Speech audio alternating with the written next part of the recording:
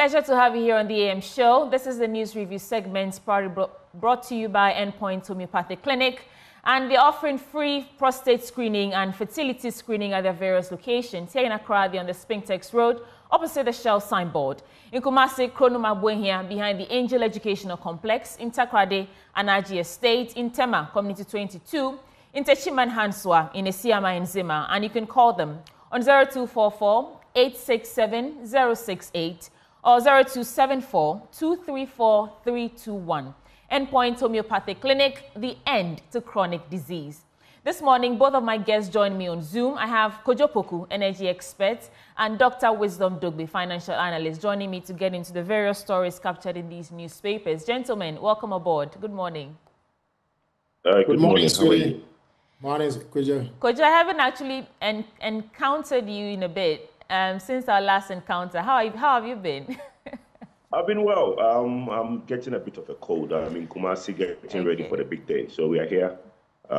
As you can see, I'm not with my usual yellow background. I'm out of jurisdiction. Well, it's good to see you. And Doc, it's good to see you too. So I'll start with you, Dr. Dogbe. I'll give you a minute or two to get into whatever is on your mind this morning. What are we talking about? So thank you so much for having me again. You know, I'm not for more taxes, right? But this new 5% excise tax, it is one that would have made sense to me if they got the timing right. We need to find ways to reduce plastic waste. There is no argument in my mind about that, right? But I doubt if the true intention behind this new tax, I doubt if this is truly to help with environmental protection. The thing is, our people no longer trust the government on these things. And this tax is at the wrong time, a time when people are already struggling in this economic crisis. Look, everywhere in the world, sweetie, you tax plastic products to discourage their use and to promote more sustainable alternatives. So I'd like to ask, what sustainable alternative has the government proposed and promoted so that if the cost of this plastic product is increased, it will incentivize consumers and businesses to choose these eco-friendly alternatives, such as reusable or also biodegradable materials. I'm just asking if the government has offered these alternatives. Or maybe the government is pursuing this approach, you know, as an economic incentive for recycling and innovation. I don't know. Look, regardless of how you look at it, the impact of such a tax is mainly on lower income households. And I said that because plastic items such as single-use pure water sachet bags, right? These are often more affordable options for lower-income consumers. You don't always see the wealthy in our society, you know, rolling down their windows in traffic to buy pure water. So this new tax could place an additional financial burden on the lower-income citizens, which further worsens economic inequalities in the nation, Sweden. Okay, thank you, Doc, for that. Kojo Poku, what's on your mind this morning? Well, it's a big day for the new Patriotic Party. Today marks the end of our process. You know, we started a very big process of electing from our grassroots all the way to the flag bearer. And on November 4th, we elected Dr. Mahmoud Bawumia as our flag bearer. And he, in turn, as the constitution of the MPP demands, have to elect a running mate, which he did a couple of weeks ago. And today we unveil the running mate, Dr. Matthew Opoku Brempe, popularly known as Napo, in Kumasi. And it's going to be a mammoth crowd in Kumasi to basically witness the unveiling. And after that, we hit the road and basically start the door-to-door, corner-to-corner, window-to-window campaign in the northern region. So I think it's a big day for the party, and I'm looking forward to a very successful day. Yeah, on that note, let's get into the papers, and I'll continue in that line of thoughts because on the front page of the Daily Guide newspaper, it says, Bawumia presents Napo to Otumfuo today. NDC, SC parking claims untenable, that is according to Apenyo Markin. GNPC flaws any in $7 billion case, and Okwe shakes Domi Kwabinya. EC Chair IGP pledge credible elections. Let's start with a story that you just gave us, Kojo Poku, about Bawumia presenting Napo to Otumfuo this morning. I'll just read excerpts for context. The New Patriotic Party presidential candidate Dr. Mahmoud Bawumia will officially introduce his running mate, Dr. Matthew Opoku-Prempeh, to the Asante-Hene Otumfuo Osei Tutu II today. Now, according to reports, there would be a grand debate of chiefs and people of Asante-Man at the Nana Efia Kobe Park inside the Misha Palace to welcome the NPP presidential candidate delegation. I'll come back to you, Dr. Dogbe, but Kojo Opoku, what's the significance of presenting the choice of the running mate to Otumfuo? You said he'll be unveiled, but the story is saying that he'll be presented to the Otumfuo. Just help me gain the significance of this. Okay, so it's tradition. We are Ashantis. In our great land, the law is very simple. The Ashanti tradition has something that says that even if you see an ant in your house, you need to go to Menshia to ask permission before you kill that ant, because everything on this land belongs to the stool. That's the basic tradition of our land. So if you come onto the Ashanti land to perform any event, to take anything you want to do on the Ashanti land, the first point of call is to the owner of the land, Otumfuo Osei Tutu, who sits on a golden stool. So we need to go and perform that tradition of presenting his grandchild to him. You pick somebody from this great land to represent, to be the running mate of the party. That person is a representative of the entire country, but also representative of the Akan and Ashanti tradition. So you need to basically go to the traditional leaders, and the embodiment of our tradition in the Ashanti region is our great king. So that is where we need to present his grandchild to him. That Nana, we've taken your son to be our running mate, and we present him to you before you unveil him to the whole of the Asante Mine. So you need to present him to the occupier of the golden stool. Dr. Dogbe, any quick thoughts or reflections on this before we go to other stories? So I just don't think Dr. Napo is really representative of the nation of Ghana, right? I mentioned the last time that I didn't know Dr. Prempeh very well, Napo very well, and Kojo made a very good point that it is best for me to take time to know him before judging him. And I can share that I took the time to ask the folks that matter, I mean the average Ghanaian voter. I asked them to educate me about Napo, and almost all of them use one word to describe his character, and that one word is arrogance. As I also observed when I saw him answering questions on Dumso, and that really confirms my first impression about the man. And I'll say it again that, in my opinion, he acts as though he was somewhere minding his own business and didn't want anything to do with politics. And Ghanaians sent a delegation to go and beg him to accept a ministerial or political position. I mean, for me, right, his efforts to gaslight the Dumso situation and his cheeky answer when he was asked for a timetable, I think he's still working on fully appreciating the concept of servant leadership, which is something you need very much, to succeed in most leadership settings. You have to demonstrate humility, sweetie, and the ability to take responsibility for things that have gone south under your watch. And I think he doesn't have that trait very much. He doesn't succeed at these basic traits of a servant leader. And I think he's out of touch with the reality of the average Ghanaian, as he showed clearly when he didn't see the need for a Dumso timetable, when he attempted to spin the Dumso situation. So I'm all for tradition. If they should unveil him, they should visit Asante-Hene. I think that's all tradition. But as far as representation of the Ghanaian people, I don't quite see how Napo fits into that view. Okay, so I guess this is the first that we'll see of Napo 2.0. This is a new Napo that is going to be unveiled. And so going into the elections this year, what were you saying? Quickly? I said the most important thing we have to take away from this is that what my brother just said is his personal opinion. And he sits afar. And he's judging, and I don't think you can ask people about someone and claim you know the person. People's opinion of people differ. So I don't know who he's been talking to, but look, the man, what we need as a nation, what we need is somebody with the energy and the knowledge to move this country forward, and then we have that in Dr. Matthew Opoku-Prempeh. Right, but he did say, I'm just reiterating. Sorry, let me react to that very quickly. Okay, go ahead. Very quickly. But I think it is very hard to try to separate Napo from arrogance, right? It doesn't matter where I sit. Nobody's doing that. Nobody's doing that. Quickly, let me explain this. Let me quickly explain this.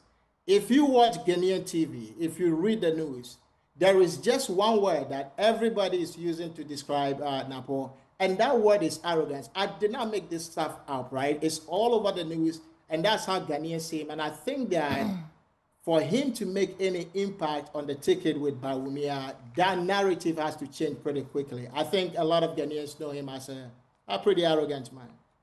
From afar. When he hits the road and he gets to the people and do the door-to-door, the bed-to-bed, people will see a different type of Dr. Major Pepe. But from afar, everybody has their own opinion. I'd like to see that. Okay, let's get into the papers now.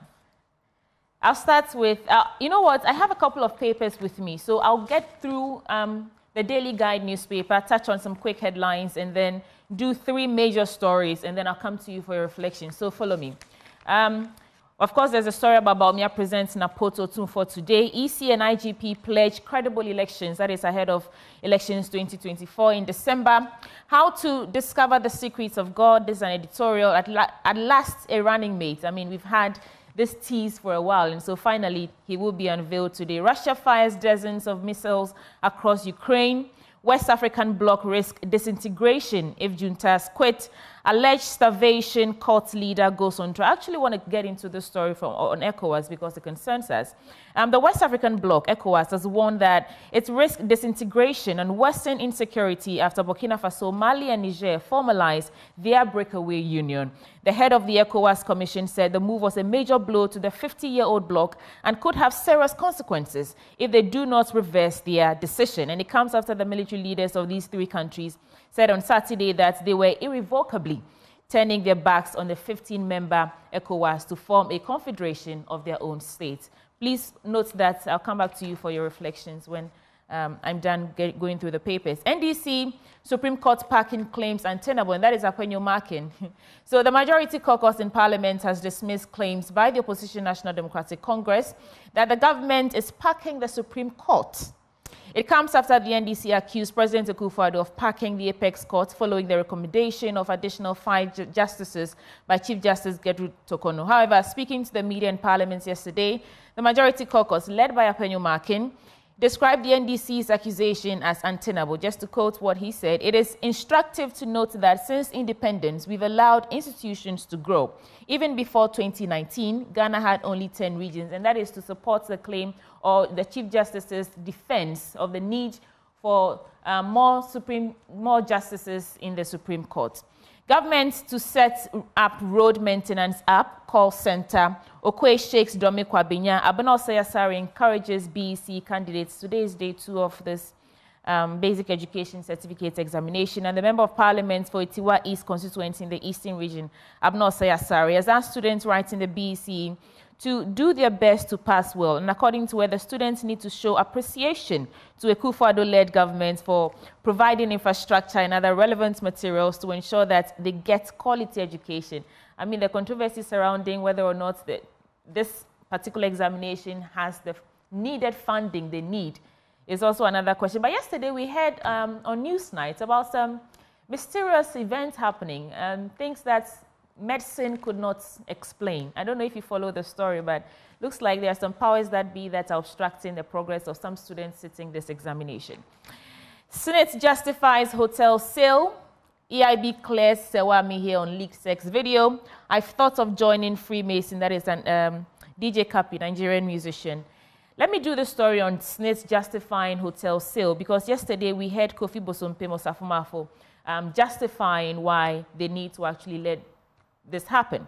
The Social Security and National Insurance Trust has justified its decision to sell 60% shares of its hotels to Rock City Hotel.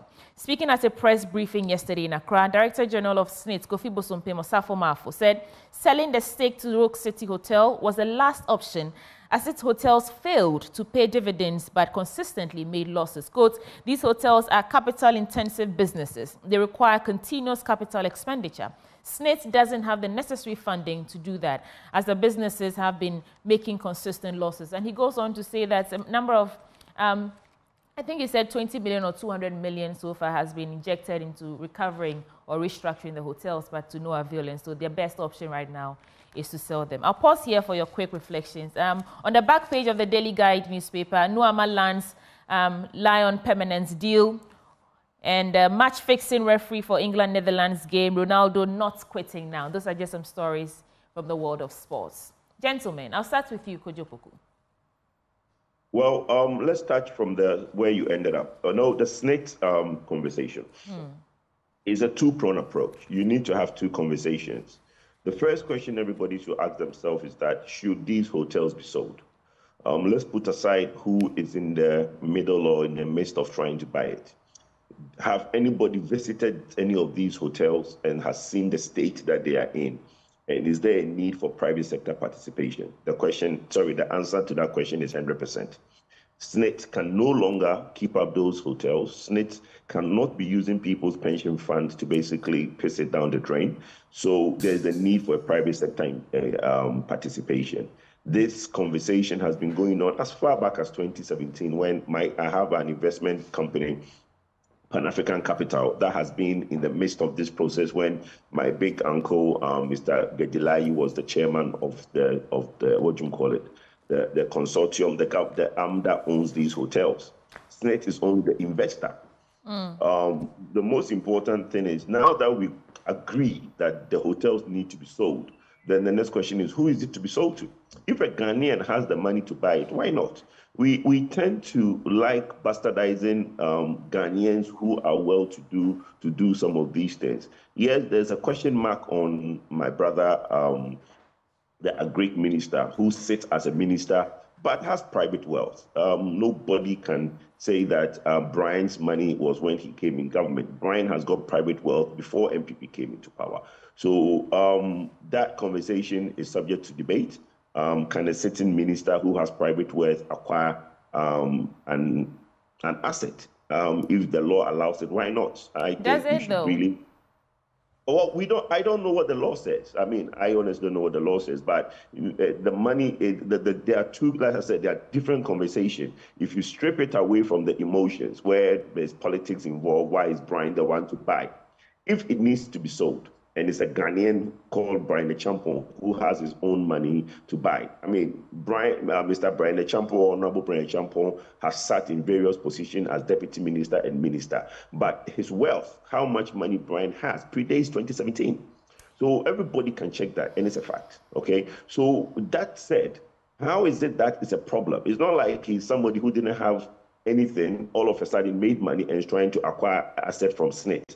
And SSNIT is only an investor, okay? And if SSNIT is selling its shares, there are so many shareholders of those hotels. Some in the central region have Atuahoe them as shareholders. So what's wrong if they acquired it when they were in government? So what's wrong with if Brian Champon has money to acquire? So for me, that is how I see it.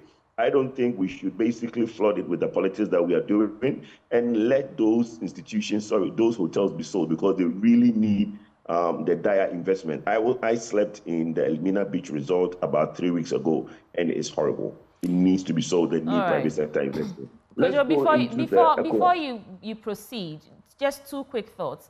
I cannot verify this private wealth of Brian Champon that you talk about, but the question or the argument really what do you mean? What do you mean you cannot verify it? Hold on. Before you go on, what do you mean by you cannot verify it? I didn't think you can verify it. How do you verify it? Kojo, I'm asking you the question. I let you give your submission. I'm just probing something. So you let me land and then you come in. Okay. Thank you. Go on. So what I'm saying to you is that as I sit here, this private wealth that you talk about, I cannot confirm to our viewers. But when you say that, or I was trying to tell you that the argument from organized labor, even from the man who's been leading this charge, Okudzeto Ablakwa, is that if this man who is a sitting member of cabinet knows how to turn around these hotels, why doesn't he suggest it to cabinet? I mean, that's the very role that cabinet plays. No.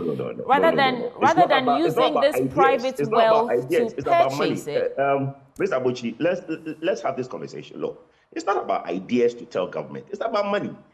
You need money. The tiles are coming off. What idea do you fix a tile that is coming off? So what about the issues or the conflict of interest then? There's no conflict of interest. Okay. And let me put this on record. Conflict of interest is not a crime. The minute you declare the conflict of interest, it is declared and everybody moves on. So there is no such thing as conflict of interest being a crime. Everybody knows that Rock City is owned by Brian Champon. If he declares that, we move on. When you say that somebody sits in cabinet and should give government the idea, what idea? Kojo, I'm really surprised that you say that conflict of interest. No, but hold on. It's about money. Hold on. What are you surprised about? Tell me. So yeah, let me explain. All right, I'll let no, Dr. Adogbe, go ahead. Look, I'm really surprised that you say conflict of interest is not a crime. Whether it is a crime or not, is that really acceptable? But in one breath, you say it's not a crime, whether it's a crime or not. Tell me if it's a crime or it's not a crime. Is conflict of interest a crime? This is the deal. Would you accept conflict of Let's address this. Is conflict of interest a crime? Let's address that and move on. Look, there is a reason.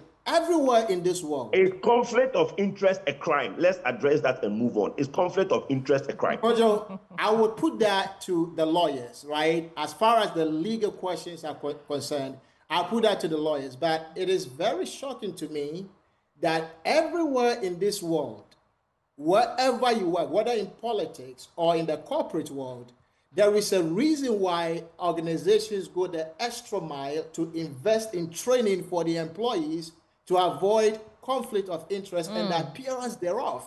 So I find it very confusing for you to sit on TV and say that conflict of interest is not a crime, and so for that matter, it is acceptable. Is that really acceptable to you? Is that what you're saying? That really okay, so now that you've asked that question, and let me stress this quickly. There was a transaction that happened in Ghana by the World Bank. IFC, the International Finance Corporation, was an investor and a sponsor of that transaction.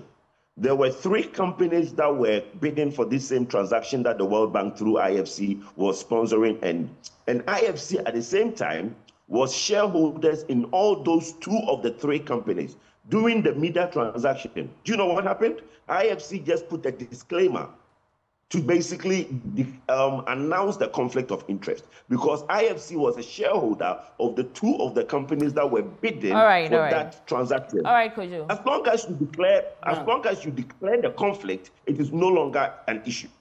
So then we need to use your platform to educate folks as well, right? I don't think this is the right Dr. Adogbe, Dr. Adogbe, before you come in, Kojo, I think our issues with this sale to the person in question is about procurement breaches, it's about his position as a cabinet minister, and it's about the way he intends to pay. You want to take over these hotels, use it or turn it around, make some money, and then pay us, spread the payments over a period of time.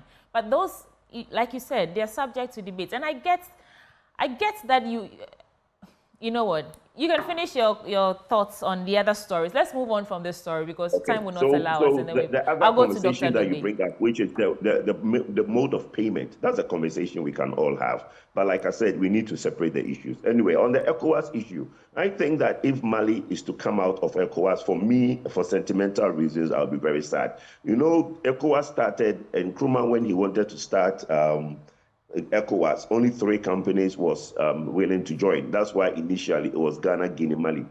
So ECOWAS, the first 3 members of ECOWAS was Ghana, Guinea, and Mali. So Mali is one of the first proponents of ECOWAS unity. And if they are to come out, for me, I think the leaders that we have now should bring everybody, the Niger, the Burkina, to a round table to find a solution towards how they can still remain as in the ECOWAS bloc. Right. The next thing I want to talk about is the credible election that we want to have. I think it goes without saying that the EC and police have vowed that we are going to have the most credible election in our Ghana's history. Thank you.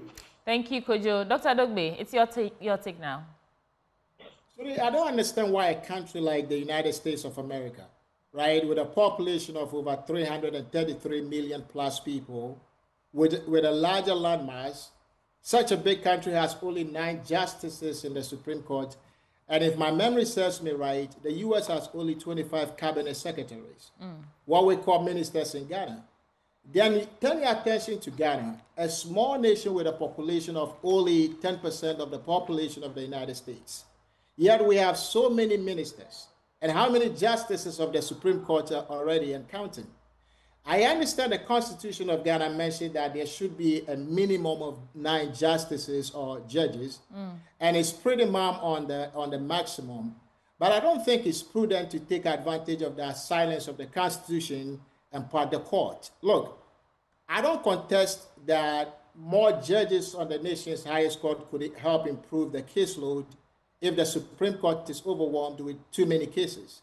Maybe this could potentially help distribute the caseload and also allow for more efficient case management. But my comment on this is more to provoke thought, right? On more than an authoritative synopsis of why or why not, the Supreme Court should add more judges. I just don't think that we should be adding more judges to, cure the inefficiencies in the highest court of the land, especially if there are other factors that impact the performance of the court. Can we learn a thing or two from the United States? Why does the U.S. get a job done with only 9 justices for the last 250 plus years? Should we further decentralize, right, the judicial setup a bit more so that some of these cases can be handled at the state or regional levels? I don't know the answer to this. I'm just asking. But you see, because these judges are appointed by the president, sweetie, I hope the nation goes about it very carefully to prevent, the appearance of politicization of the nation's highest court. I think there should be a better process of appointing these judges so that one president alone doesn't get to appoint too many judges to the court.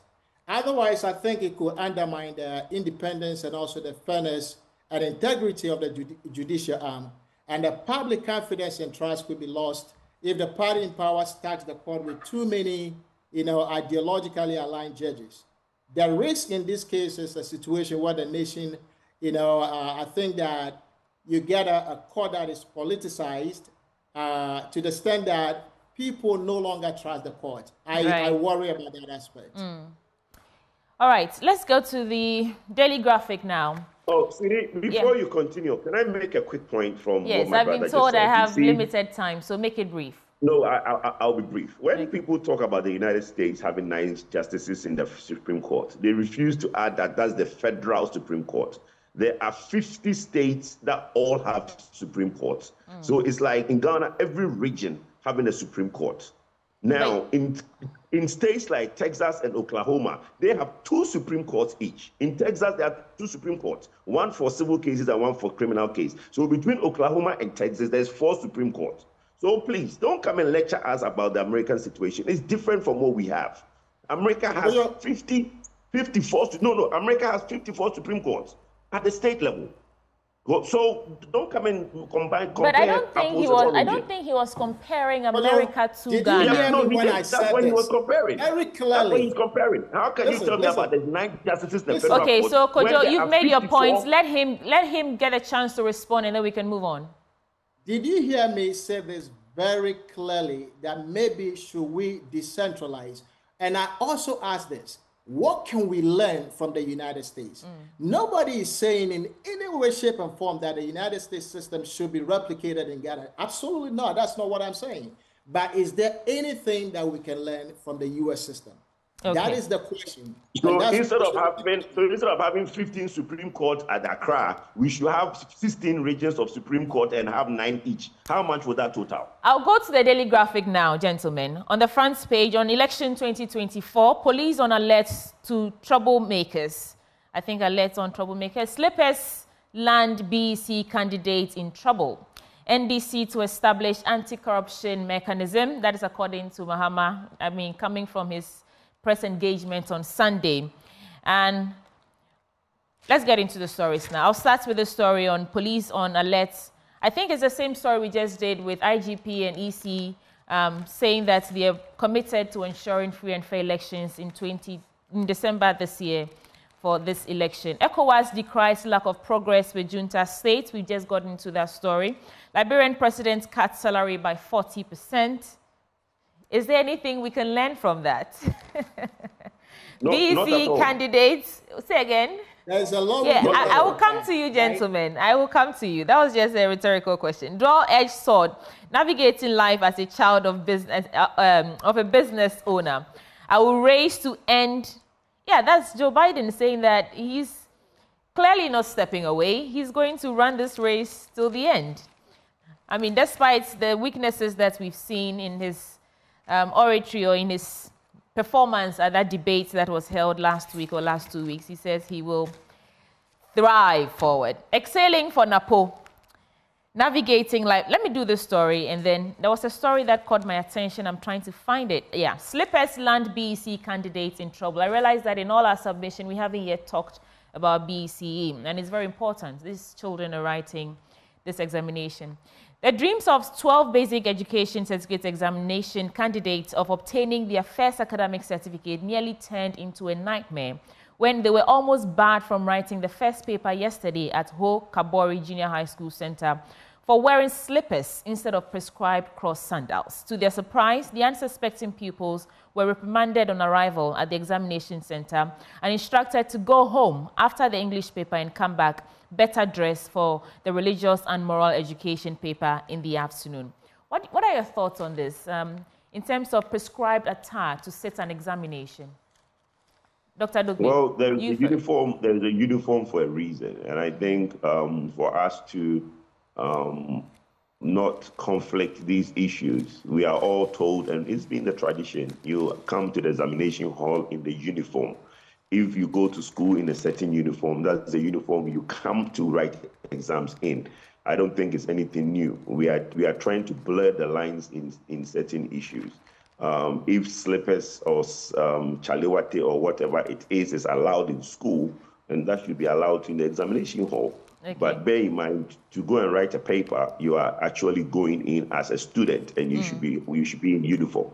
I like that you said we should be in uniform. Do you think that these children, these candidates, is a question of that they want to flounce the rules, or because they cannot afford to buy the appropriate, the prescribed attire? Okay, so did they come back in the sandals, and all the time they've been going to school, have they been wearing sandals, or they've been going to school on barefoot? The story should tell us that. All right, I don't think they've been going to school on barefoot, or they've been going to school in chaliwate. Look, not long ago, my father went to school barefooted. Okay, most of our fathers went to school barefooted. I think the last born in my dad's line is the only person who was the first person to be bought a sandals going to school. Most of his elder siblings went to school barefooted. So look, I don't think it's an issue here. All right, if you hold for me. Hold for me. Dr. Dogbe, that's a question I'm posing to you as well. Is it a question of affordability, or is just recalcitrant behavior? Do you think? So I don't believe that. I agree with Kojo that there is a code of conduct, there is a code of dress, and that you must comply with that.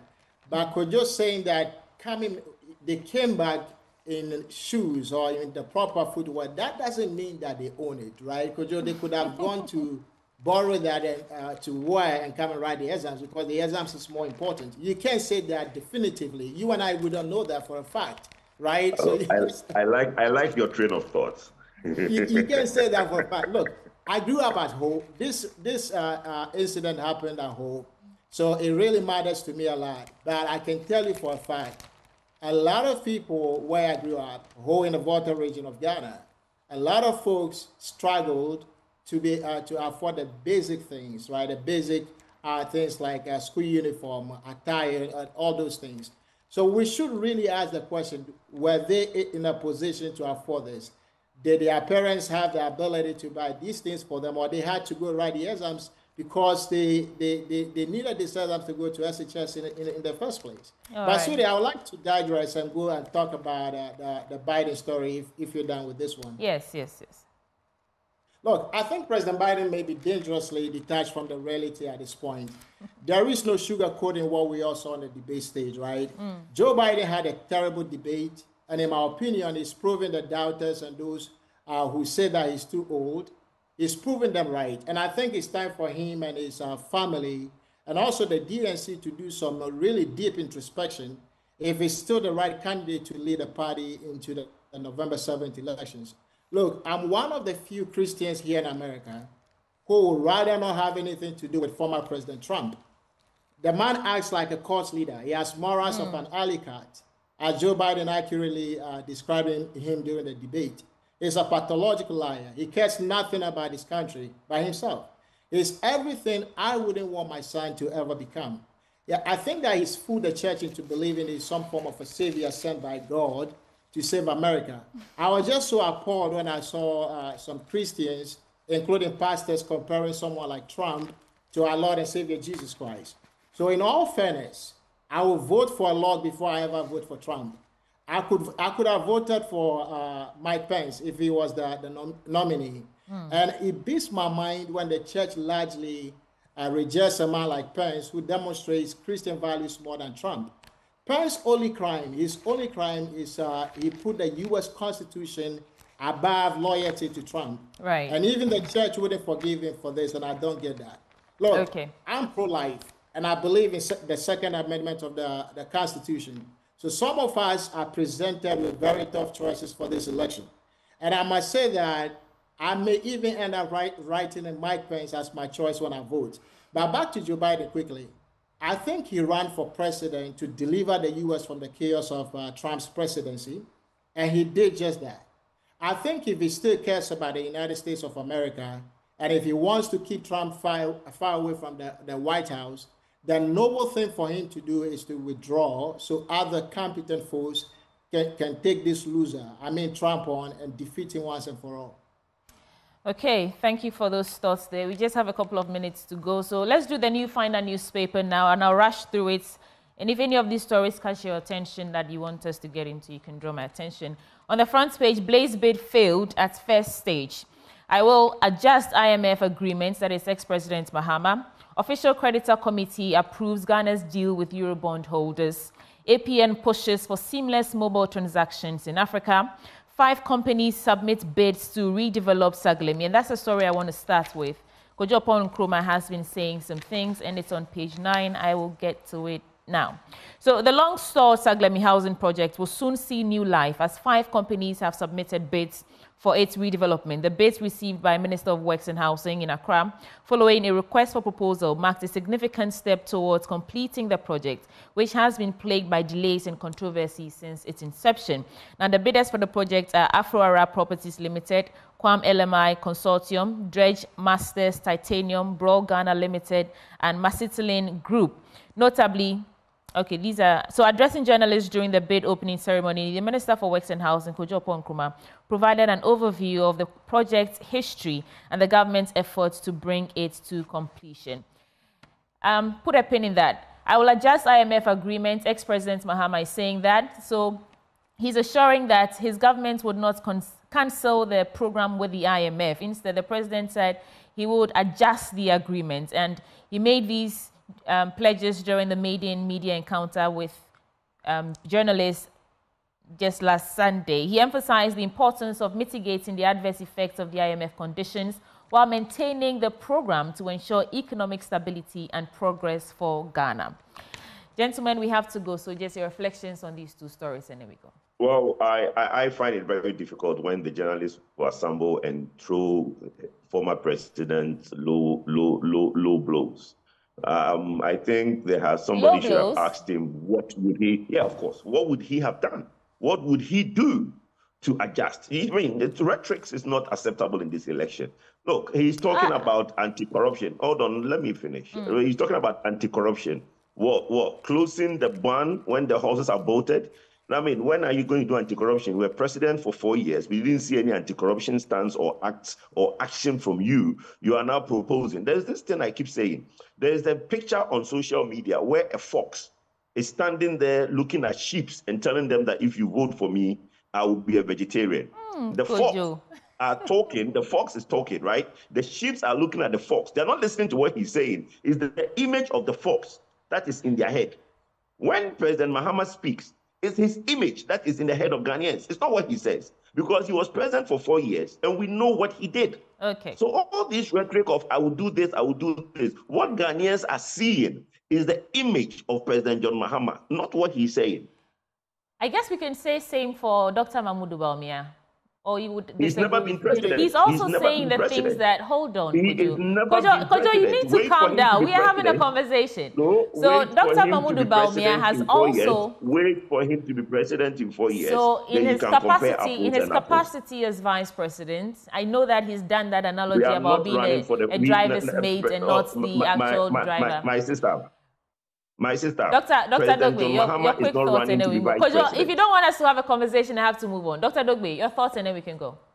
Look, sweetie, the image that is stuck in the minds of Ghanaians is what impacts them from an economic perspective. The last 8 years versus the economic situation when Mahama was president. This is very simple, right? I don't think that Ghanaians don't need folks to tell them what to do. They can compare the economic situation under both administrations, and that is the image that will stick in their minds, and that is the image that they will take into the voting booth. Now, on the Seglemi project, right? Right. Is this in addition to the amount of money that was already spent and that thing was left to rot in the bush? You see, something is wrong with us as a nation. A nation where one president starts a project and a new president comes in and they are not willing to complete that because they don't want the other president to take credit for it. Right. We should change our mindset. We should change the thinking, the way we think about these things. We should pursue policies that are in the best interest of the people and care very little about who takes credit, who did free SHS, who did Seglemi project. All of that is the reason why Ghana is where we are today.